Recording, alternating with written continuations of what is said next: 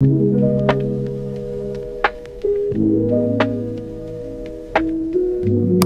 you ever see me in real life, this is what I'm wearing. Good morning, vlog. Day 5 is crazy. My lips are burning. They're so dry. Not the mystery man texting me. I'm putting this away. I got on Instagram today and I asked you guys to just send me some questions. While I answer the questions, I am going to be doing a little makeup look for you guys. This is usually the makeup that I like to wear when I have my hair pinned straight like this. I do think I'm going to be doing a big bouncy blowout tomorrow because this hair will not survive Florida this weekend. Also, I'm in my glam room right now. I want to do so much more with this room. Like, I feel like this background is so boring. I want this room to be like my childhood fantasy. I want Hannah Montana dream closet in this room. That might be my Christmas gift to myself this year, is redoing this room. Also, before we get into it, all of the makeup products that I'm using today are going to be linked for you guys below. Obviously, since I'm gonna be yapping, it might be kind of hard for me to explain every single step. Let's go ahead and get into the Q&A. I wanna start with some juicy questions. I haven't even gone through these yet. Like, what if it's just a bunch of creepy uncles commenting bobs? Can I take you on a date? Send money. And I'm like, I just want to give you my lip combo. Like, please. You want to go on a date with me? Devil face, eggplant emoji. Somebody said, do you believe in hookup culture? Okay, I see where we're starting out. What you choose to do with your body and how you express your sexuality is completely up to you. I don't think that there's a right or a wrong way to have a relationship with sex. I have slightly traditional values because I grew up in an Indian family. So, you know, I wasn't allowed to date until I'm married. To this day, I will not watch people kissing on TV in front of my parents because it makes me so uncomfortable. Having a super relaxed hookup culture where people really lack strong committed relationships to one another is one end of the spectrum, and that's horrible. And then the other end of the spectrum, which is like romance and sex and dating, just makes you super uncomfortable. So to answer your question, I don't think that there's a right or wrong way to live your life. Who am I to like come up with the rule book on that? Your job is to figure it out for yourself, not for everybody else. And then find people that are like-minded. If you want to hook up with someone every weekend, you go do that, girl. My social life is kind of toxic because it doesn't exist. Like, I don't go anywhere unless it has to do with like me eating healthy, working on myself. If I was looking to people who I knew didn't share my values or weren't in the same place as me in life right now, and then I was expecting them to give me the type of relationship I'm looking for. Like, so much of self-worth is knowing who is worthy of your time. And I'm not saying that in like a judgmental way, because honestly, you guys, I am like, if you know me personally, you know I have wasted my time with the biggest bums on planet Earth. All of the things that I'm saying are things that I have really learned the hard way. Was that the longest way I could have possibly answered the question? Also, I just dropped something and picked it up with my foot. I'm not going to show my feet on here for obvious reasons. But someone said, give real raw advice to someone who wants to pursue a dream but isn't sure how to start. The first step in achieving your dreams is truly believing that your dream can come true.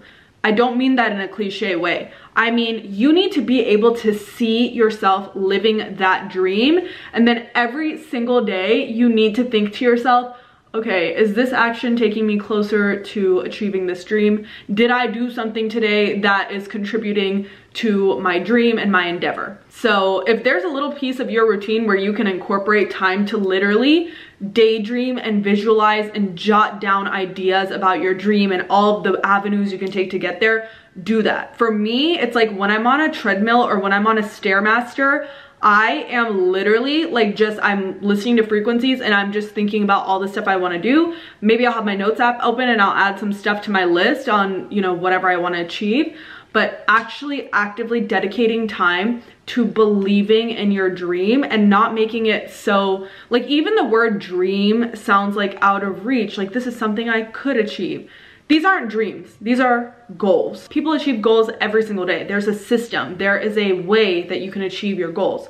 If you ask any entrepreneur, I'm telling you 9 times out of 10, their biggest regret, they're gonna tell you it was not starting 10 years earlier. Even if right now you're not in the financial position to achieve your dreams or whatever, you feel like there's something standing between you and your dream, you have got to start to close that gap somehow. If the problem is money, okay, well then our goal for right now is a mini goal to achieve the big goal, and that's going to be saving $500 a month. You know what I mean? You've got to break it up. You've got to have an action plan. You've got to have a strategy, and then you've got to fine tune your mechanisms. Start actually actively implementing a strategy.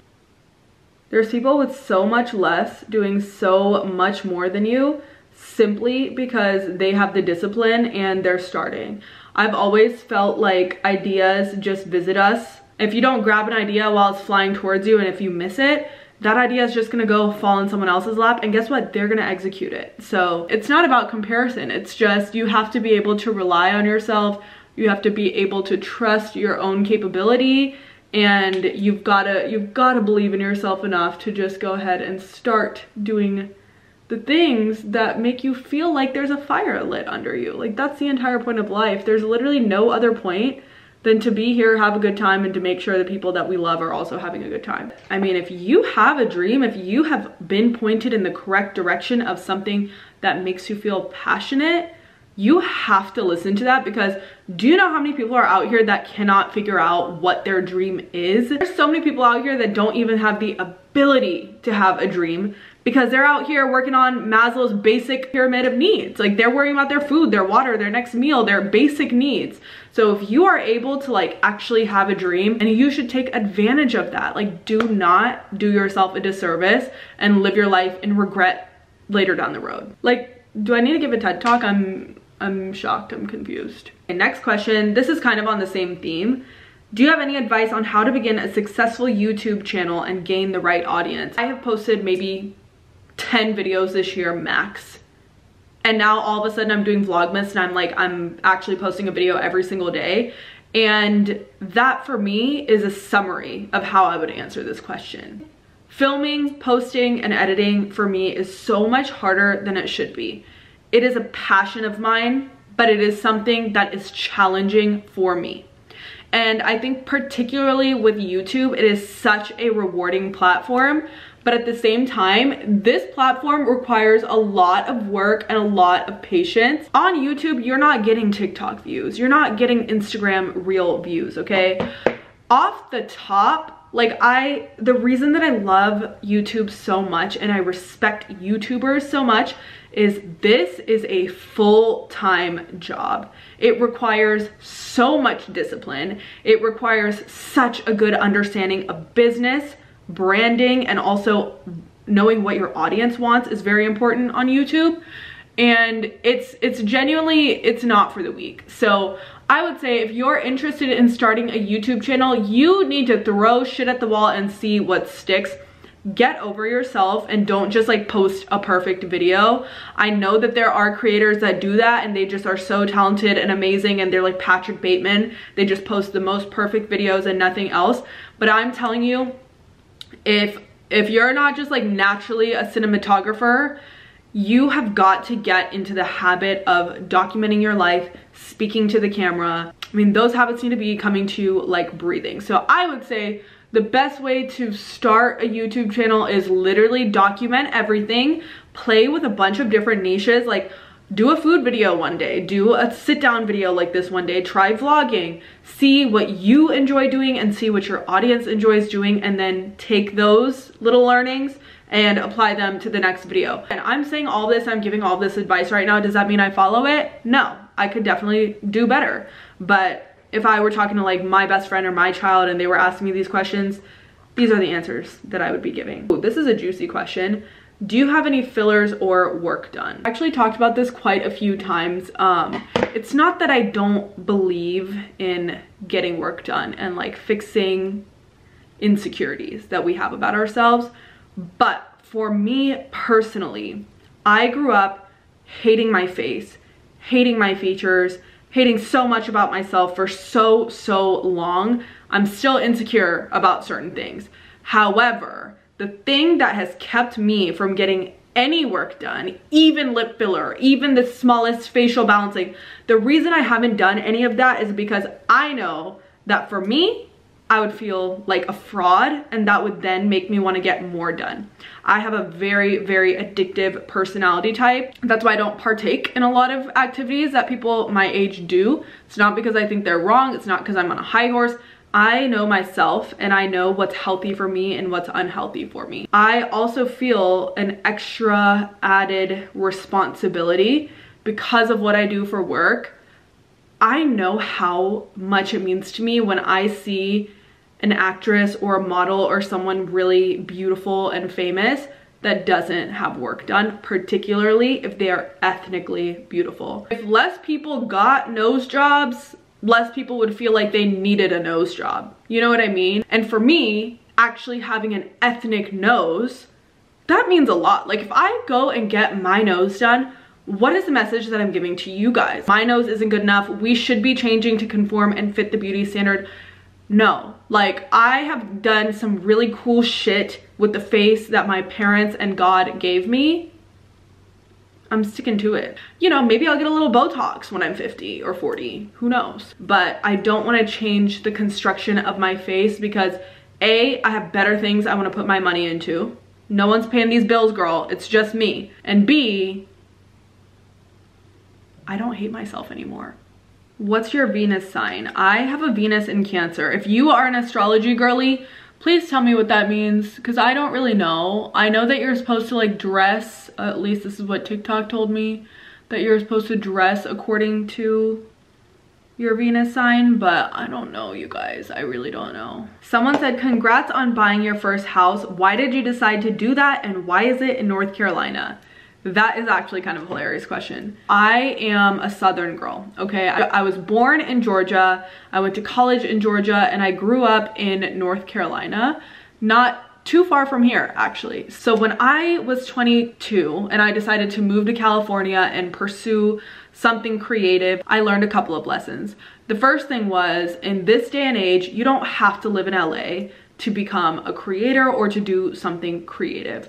We live in such a unique time. You can really make your dreams come true from anywhere. You can make a lot of your dreams come through with this little box. So I had that realization about 6 months into living in California when I had the rude awakening that I was over this shit. I was over the red carpets already. I never flinched when I met a celebrity or a celebrity walked in there. I don't care. Why would I care? LA lost its glitz and glamour for me really early. I had the opposite experience of a lot of people who moved to LA, which is I went to LA and I found myself. I found out that I am the type of person who enjoys slow mornings. I enjoy gardening. I enjoy a farmer's market. You can do all those things in California. It just requires a lot more money. A couple of years ago, I could not even think about buying a house, okay? I was buying food from the Dollar Tree. So I didn't know how I was going to make it happen. I just knew I had to make it happen. Once I figured out that I did want to be a homeowner, that I did want that slower life, that led me to a couple of conclusions. One of them was I would love to have a home to myself. I would love to have designated areas where I can film, buy healthy groceries all the time. And I also missed my family so much. Even when I was in college and everything, like, yeah, I missed my parents a lot and I would talk to them on the phone every day and stuff, but it wasn't to the point where I was like, I need to move back. The longer I spent in LA, the more I realized like, I don't feel settled here. I don't feel at home here. I'm not making a big friend group that's replacing that void that I feel for family. And then every time I would come home to visit for the holidays or whatever, I would be extending my trip and extending my trip. And I'd be like, life would be so good if I could just, you know, go to yoga with my mom and come downstairs and see my parents every day. I think my goals became really clear to me and I started working really, really hard. I found an amazing, amazing team to put some roots down and just start enjoying and living life where I could be near my family, travel to LA for work stuff, and just kind of enjoy the best of both worlds. I know in yesterday's video, I showed you guys my lip combo and I forgot what it was called. The color was 36 Peach Honey Bee from the brand Rhode. If you're wondering. Now you know. This is why you have to watch all the VLOGMAS videos, because I'm not responsible, and I didn't put anything in my description boxes when I was posting at midnight yesterday. So if you ever wanted to find a lip color, you needed to come here and watch this. 3 words to describe my ideal partner. Respectful, responsible, and solution oriented. Is that a good one? No, but now I feel like it's gonna be like some boring banker. Guys, I don't think about men like long enough to manifest my dreams. And that's why I'm afraid. I fear that there's a really strong possibility that I end up never being with anyone.